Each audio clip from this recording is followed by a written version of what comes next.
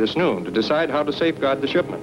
If the diamonds are stolen, they'll suspect me. Not if you arrange to be with them constantly. Leave your dictograph switch open and I will attend the conference by remote control. When I have learned exactly how they plan to guard the gems, I will make the necessary arrangements to counteract their precautions.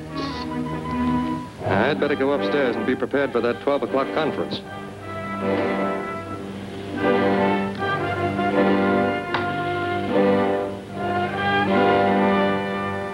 Everything is arranged. Alice and I will go to the Central Airport and meet the 3 o'clock plane with a bulletproof car. We'll pick up the diamonds and follow highway number 29 to the Signet factory. Well, what about the others? They'll stand guard around the war plant until the diamonds are safely inside. Excellent. But I insist on accompanying you. I want to be present to see those gems finally delivered. With only Terry Morton and the girl guarding the gems, our problem becomes easy. Easy? They'll be in a bulletproof car. Why, it'd be impossible. Nothing is impossible for the Japanese. Have your car parked on Highway 29, somewhere near a telephone. I know just the spot. There's a phone booth in the Crossroads gas station.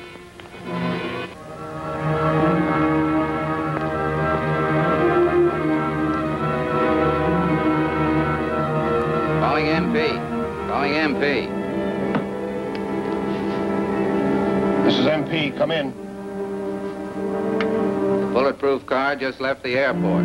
License number is 3M4265. The diamonds are in a package on the front seat.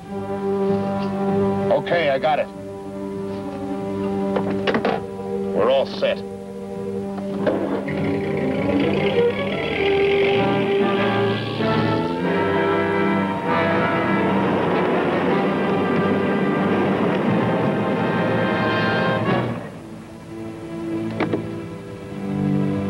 $8 gallons. Right.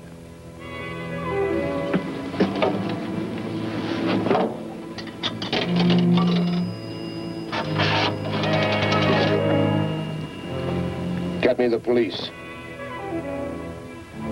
Attention car 7. Attention car 7. Stolen car reported, proceeding north, Highway 29. License 3M4265. Repeating, license 3M4265.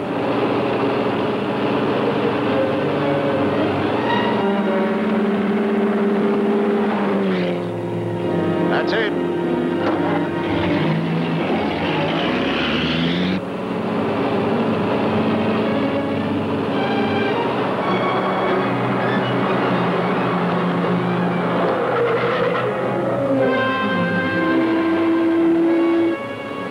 Put on your mask and get that bomb ready.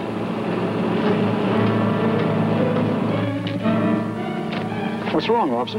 This car's been reported stolen. Well, that's ridiculous. Who made such a report? Headquarters told us to be on the lookout for it. Some mistake here. We can prove that without any trouble.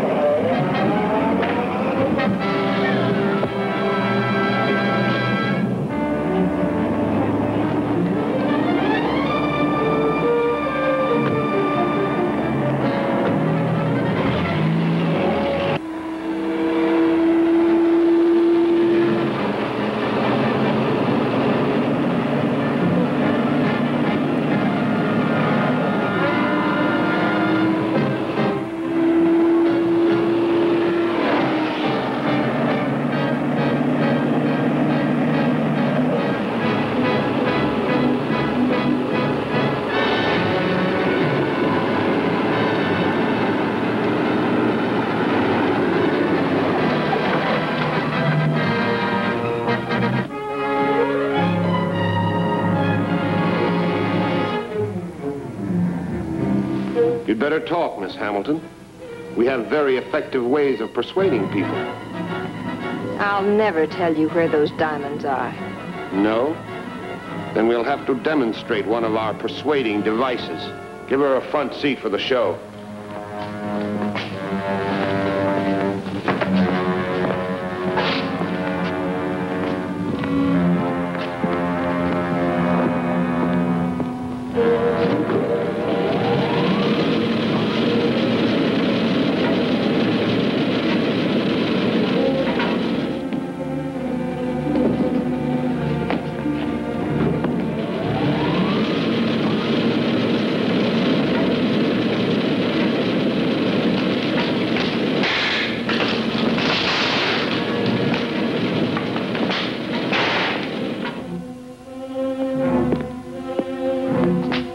Are you going to talk?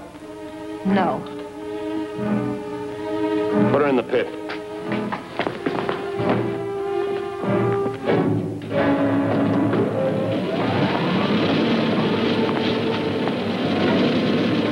No, wait, I'll tell you.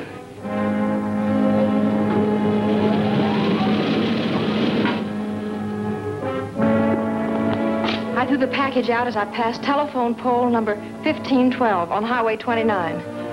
I'll call Sakima and have him send out men to look for them.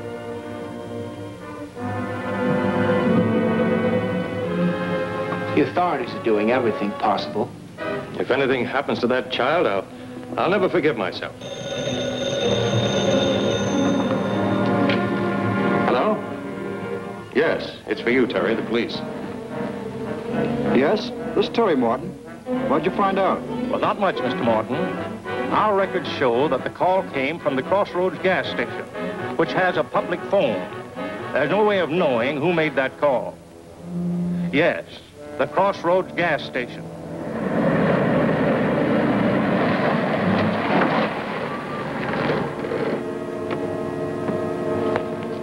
The masked marvel. That's right. I'm trying to trace that phone call the police were asking you about. I have a picture here of the man I suspect. Do you think you could remember if he was here? Oh, I think so. I've got a pretty good memory for faces. Sure, I remember him.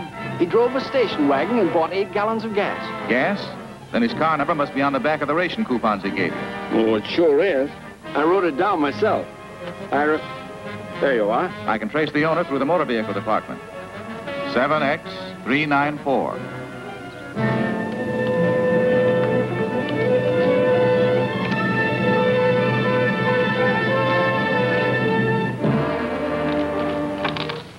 They're calling, Mace.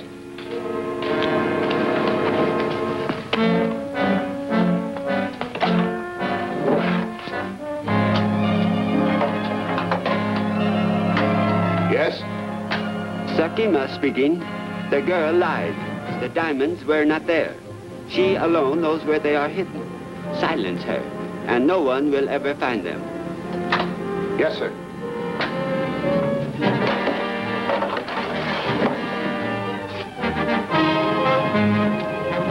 Put her in the elevator pit.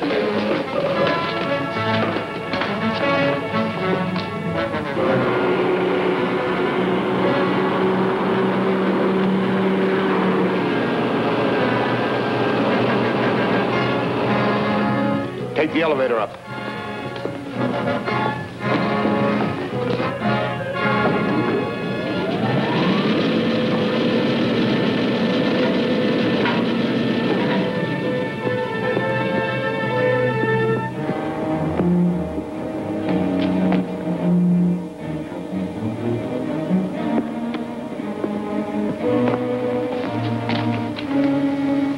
Bring it down, slowly.